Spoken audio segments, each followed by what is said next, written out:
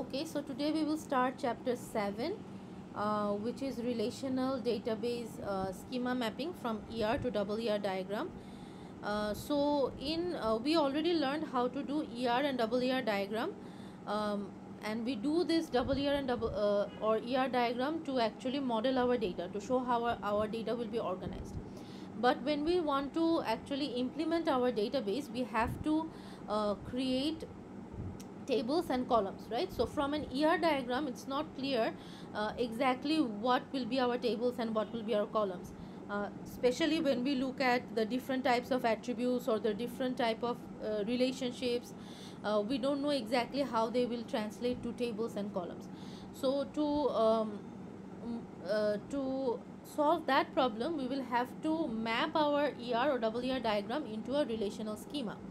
So if we look at the relational schema, then it is clear that which one is table, which one is column. We can also see the primary keys which are underlined, and also the foreign keys which are shown using arrow.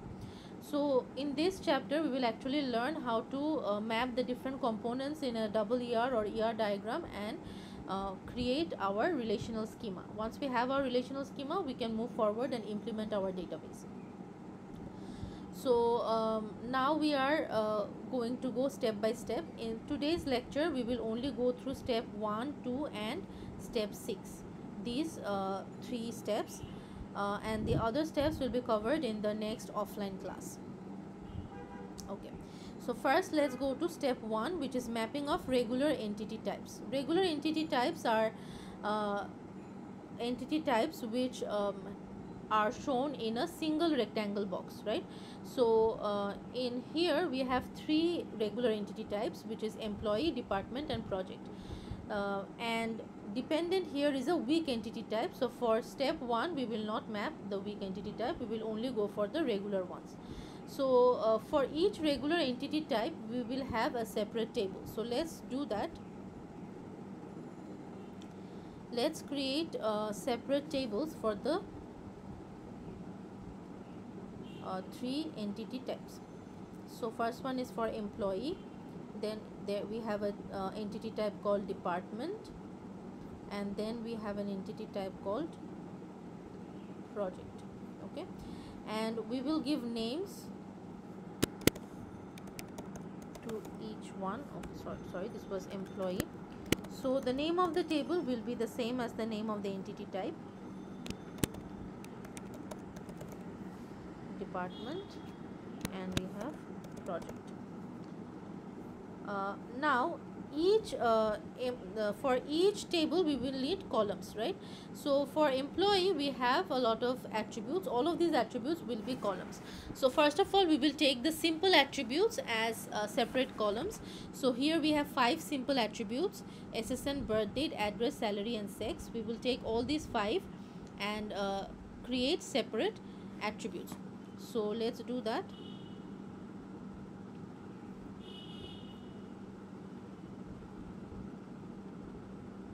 So we have SSN, then we have birth date, then we have address, salary,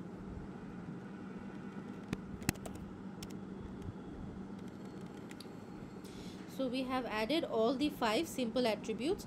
Now we have a composite attribute, which is name, first name, middle initial and last name.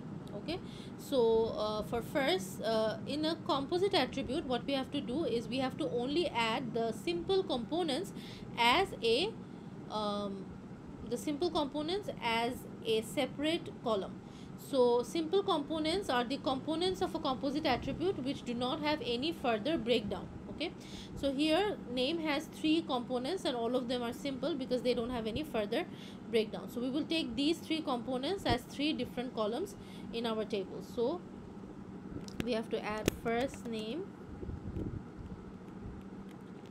middle initial and last name. So these are our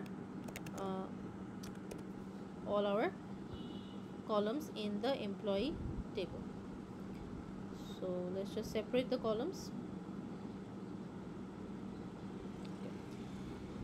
So in employee, we can also see that employee has one key attribute, which is SSN, and every table must have a primary key. So we will add the key attribute from SSN, or we will make the key attribute of employee as a primary key in the employee table. And since we only have one key attribute, that will become the primary key. If we had more than one, then we will select only one of them as the primary key. Okay, so here we have SSN as the primary key, so I will underline the primary key SSN. So for now we will only map the simple and composite attributes. We will not map the multi-valued attributes. We will ignore the multi-valued attributes. So if you look at the second table, which is department, we have three attributes here. Two of them are simple, name and number, and one of them is multi-valued. So we will ignore the multi-valued attribute for now. Okay, so for now we add name and number as two different columns in our department table. So we have name, and then we have number. These are our two columns, and we both of them are our key attributes in the table, so both of them are underlined here. So we will select only one of them as our primary key, so we can select name or number. So I'm selecting number. It is better to select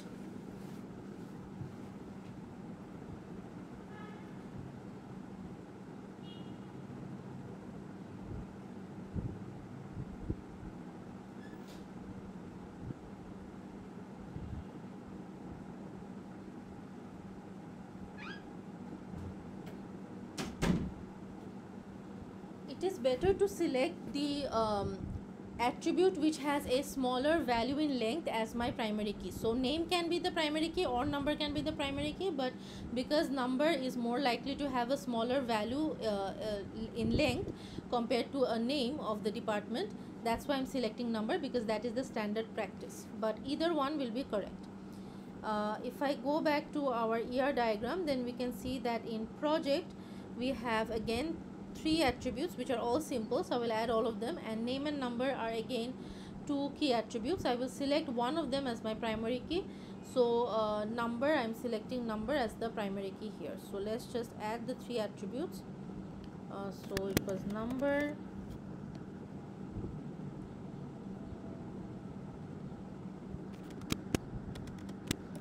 name, and location.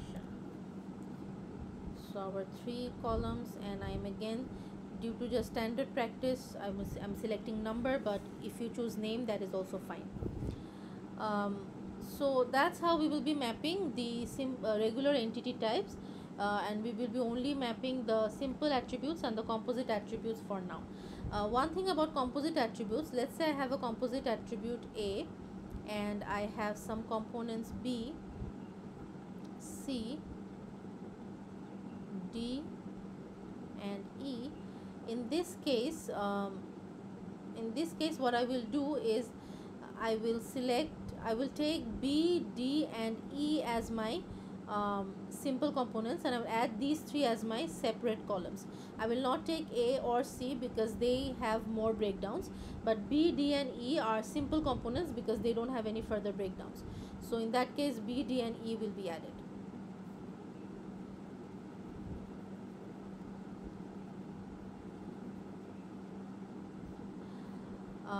One last thing about composite attributes. So let's say I have a table called T and I have an attribute A, which is also the key attribute, and the key attribute is again a composite attribute. Let's say we have some components B and C.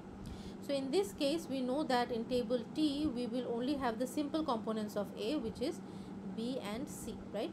But A, there is no A, right? Because A is not a simple component.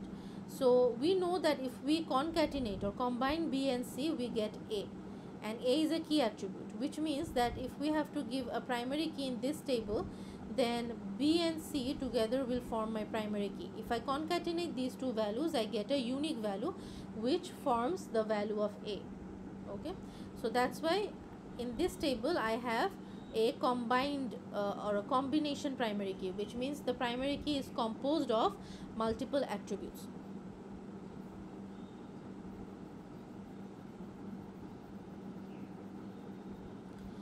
So let's move on to the second step, which is mapping of weak entity types. So if you notice in this diagram, we only have one weak entity type, which is dependent, right? So we have to map dependent next. So to map dependent, we will follow, initially we will follow the same rule as before. We will create a separate table and all simple and composite attributes will be included just like before. So let's do that. Let's have a table for dependent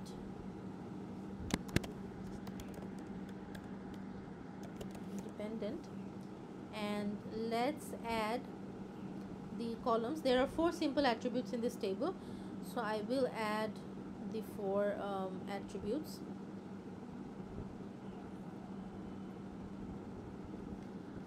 So let's say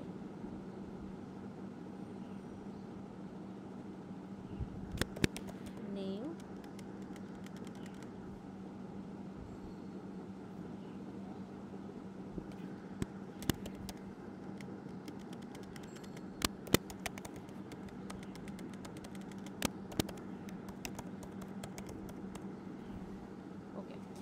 so now we know that dependent does not have any key attribute because it is a weak entity. So it is not possible yet to actually identify each dependent separately or uniquely.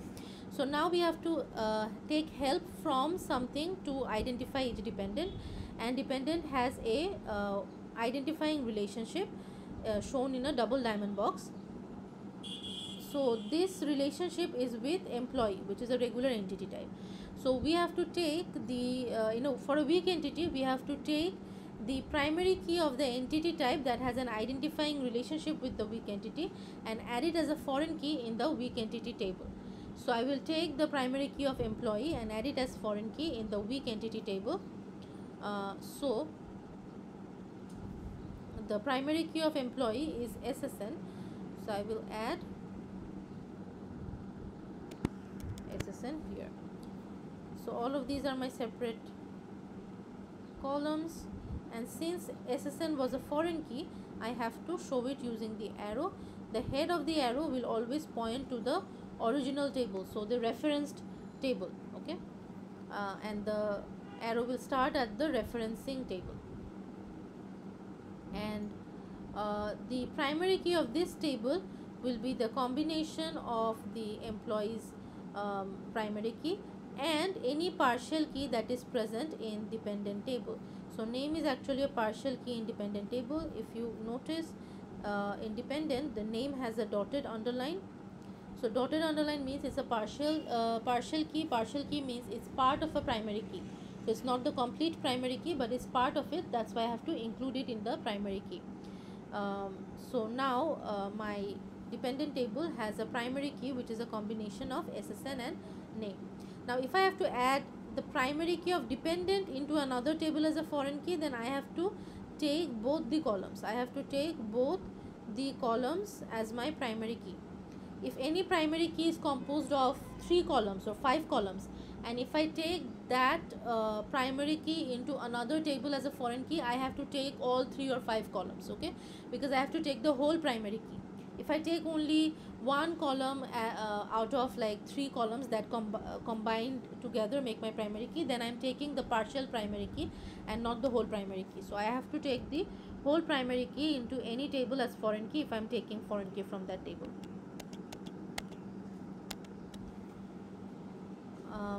Next, okay, so that is our weak entity type, and that's how we map weak entity type. Another thing is that weak entity type can also have normal relationships. So this is a weak entity type, double rectangle, and this is an identifying relationship, right, double diamond, and this is a normal relationship, this is a normal diamond. So this is connected to a strong entity and this is also connected to a strong entity. This is an identifying relationship, this is a normal relationship, which means that let's say this is E1 and this is E2. So if when I'm creating the table, let's say this is E. So when I'm creating the table for E, I will bring the foreign key from E1 into E. not from E2, okay, because E2 only has a normal relationship with E, a normal relationship, and this one is an identifying relationship, which means if I have to bring the foreign key, I have to bring it from the E1 table, not the E2 table. So that is about step 2, which is mapping of weak entity type. Now let's go to step 6, which we will see as the final step today. So after step 2, we will go to step 6. Again, the sequence does not matter, we can follow any sequence. So we are going to step 6 now, which is mapping of multi-valued attributes. So if you remember, we actually skipped multi-valued attributes and we only map the simple and composite attributes. So now we will look at the multi-valued attributes and how to map them. So here department has a multi-valued attribute, location. This is the only multi-valued attribute in this diagram. So we will map this one, and for every multi-valued attribute we have to create a separate table. So this location is for the departments, okay. So we are going to create a separate table for department locations. We will give it a name. The name should be something meaningful, so because it's from the department table, I am saying it's called department locations. Okay, then I will give the column. So the first column that I have to add is the primary key of the table that this attribute belongs to. So the location belongs to department table, right? So I have to add the primary key of department in this table. So I'll add the department number here. So do notice that the name of the primary and the foreign key does not need to match. It does not have to be the same name. We just have to give the correct arrows, okay. And then I am going to add another column. This column is to store the actual location. So the attribute's name is location, so I need to store the actual location here. So this column will be the location. So these are my two columns. This one is a foreign key coming from the department table, so I have to show it with the arrow, and I have to underline these two columns. So these two columns together forms my primary key. So if I see it data wise, this is how it will look like. Let's say I have department D1, which has a location of X, Y, Z. Now this is multi-valued, which means same department can have multiple locations. So let's say department 1 has another location P, Q, R. So as you can see, only keeping department number as the primary key will not give me a unique value. That's why I have to combine these two to get my unique value. That's why both are underlined, okay. And next is, if in a variation, let's say I had location which was multi-valued, but it was multi-valued composite. So it is multi-valued, but at the same time it has two components. One is building number and let's say floor number, okay. So in this case we have to combine the rules of composite and multi-valued together, which means that for multi-valued I will have separate table. I will again add the foreign key from the originating table, and then here, because location is composite as well, I cannot add location because the location column is not simple component. I will add only the simple components here, so which means I'll add B number and floor number. And as seen before, I have to underline these two because location should be underlined, but since I don't have any location, but instead of location I have these two which together form the location, I have to underline those two as well, okay. So that's how I have to combine different rules together sometimes as well. So that was step 6, which is mapping multi-valued attributes. So for today I will stop here. In next class, in the offline class, I will show the rest of the mapping, okay.